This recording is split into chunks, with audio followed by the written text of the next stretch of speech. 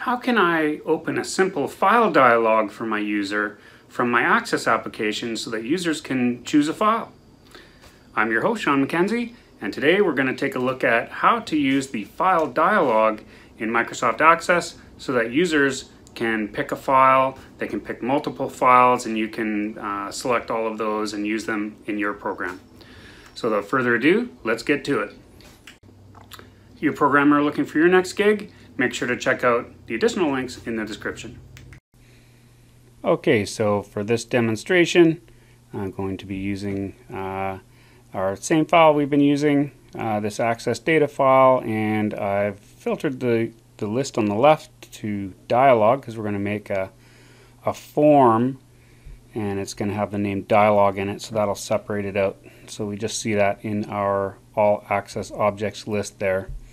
And I've created a new form in Design View, and I'm just going to drop a simple text box control onto my form, and I'm going to put the name file in the label there, and then I'm going to give this file the name txt file, and then we can go ahead and grab another control for a button, and our button is going to launch our file dialog. Just to demonstrate for you guys, you can just cancel the wizard if it comes up there, and I'll put some text in the caption here. I'll just say get file for this demonstration, and now you can see if I select that button and I go to the other tab in the properties, I can give it a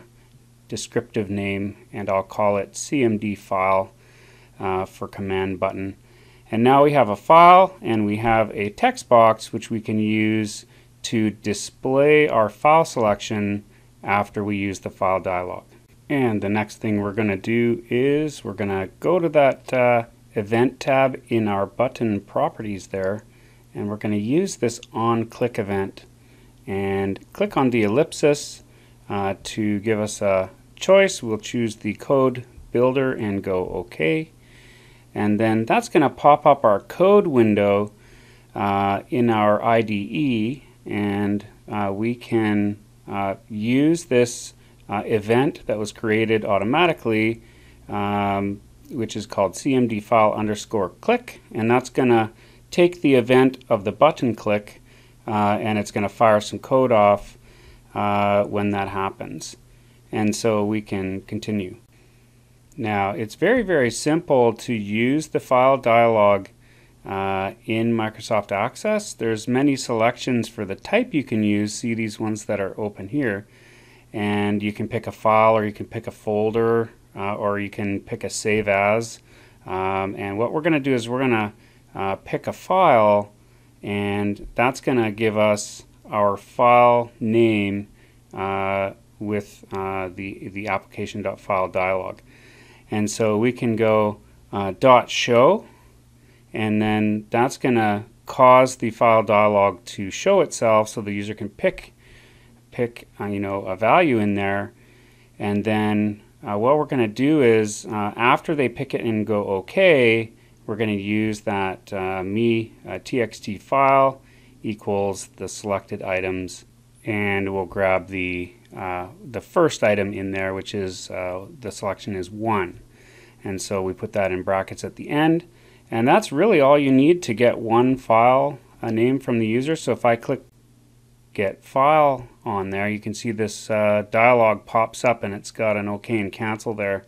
I guess it was bigger than the size of this recording window here, but if I double click on the file to grab it, or if I click on it and then go OK, you can see it gets the full path of that file and returns it to me, so I can use that in my program. So I could, application dot follow hyperlink, and that would actually cause the operating system to open that file, or I could just store it somewhere.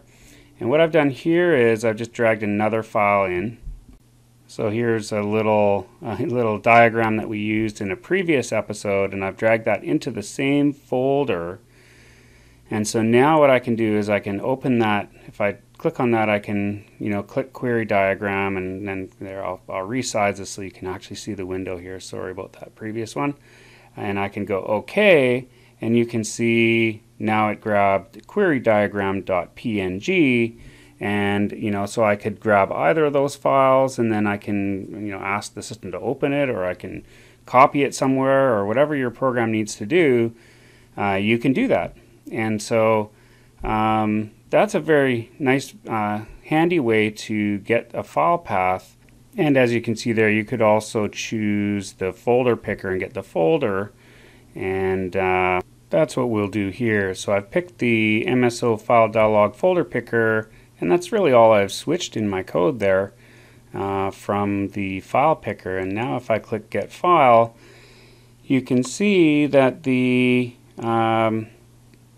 allows me to go and select a folder in there. Now I've already got this one selected, but you can see that if I choose OK, you can see that it grabbed the access folder from my desktop, and it returned that path. And so you could ask Windows to follow that path, or those kinds of things in your code, and that's a very, very handy thing. Or maybe you want to store that path in your program somewhere in a table as a configuration or whatever, and that's very, very handy.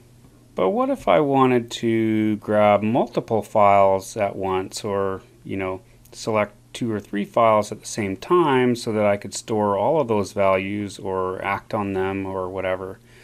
And we can do that by we'll set files variable there along integer. And what I'm going to do is I'm going to change back to the file picker.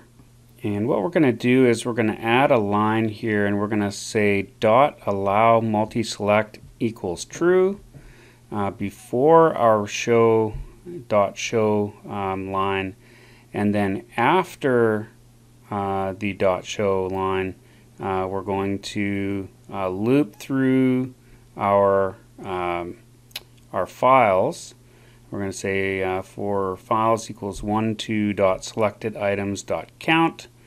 And what that's going to do is it's going to go through each of the selections inside of the file picker, and we can do something with that. And so we're going to remove our line where we're putting the value into our text box, and we're just going to show a message box for each of those, so we don't have to cram a whole bunch of things into that little text box on the form. And what we're going to do is we're going to go message box dot selected items long files, and so that's going to basically return that value for each of the selections, and give us a text box. So if I go get file, and I have my file dialog here, if I select one file and I go OK, then it gives me one message box. But if I control click on each of those, and it adds both of them, see how it adds them into the file name here? That's 2 selections, and it's going to give me a message box for each of those, and I can use those paths in my program or open files or whatever. Looking for additional material and cool stuff? Make sure to check out my Patreon. The link is in the description.